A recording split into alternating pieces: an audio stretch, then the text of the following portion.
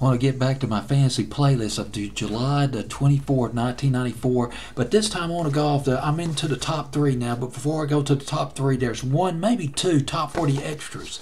Got a lot of top 40 extras and ads and there's a couple of them I'd like to cover. I've already covered one or two of them already, but one song that caught my attention that I haven't heard in a long time, dance singer Kristine W. Feel What You Want, back in 1994. Kristine W., she was very huge back in the 80s and 90s on the dance charts. Her first 8 singles went to #1 on Billboard's Hot Club Play or Hot Dance charts. She had a total of about 14 #1 dance singles on Billboard, and there were several others that went to like #2, #3, #4. Kristine W. Kristine W. from Washington, the state of Washington. Her dad was a farmer, and she won. She was Miss Washington in 1980 in the Miss American pageant. She won for talent and she won the swimsuit contest as well. This was in 1980. She moved to Las Vegas, and she attended the University of Nevada, got a bachelor's of arts degree. And when she was in Las Vegas, she led this review of dancers, of singers, some of them drag queens.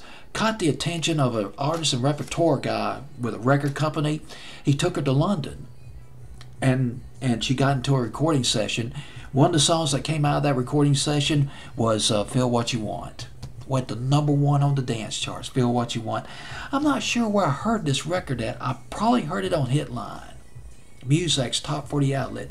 They played this eclectic mix of top 40, just commercial, just straight up commercial pop, but they'd play some weird alternative stuff, and they'll play some pop stuff that you never heard anywhere else.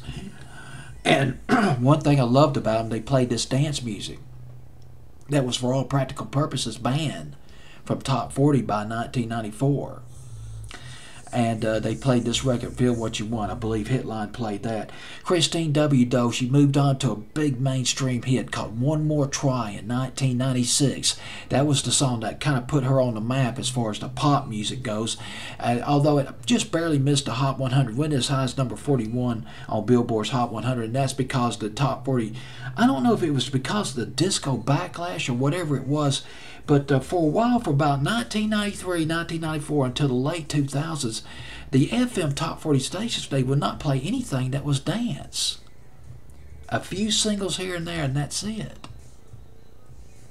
Of course, they've loosened up a little bit on the dance music since then. But I believe I covered all the bases. Kristine Witz, W-E-I-T-C, I believe is how you spell her last name.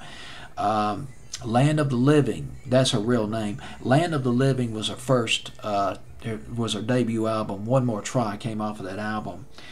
And, well, here it is, a top 40 extra on my fantasy playlist, July 24th, 1940. Lovely. Oh, by the way, Kristine W., she is kicking. I love her new record, Out There. Brand new record she's come out with a few months ago. It's on my current fantasy playlist this year in 2016. 1994 Top 40 Extra, Kristine W., Feel What You Want.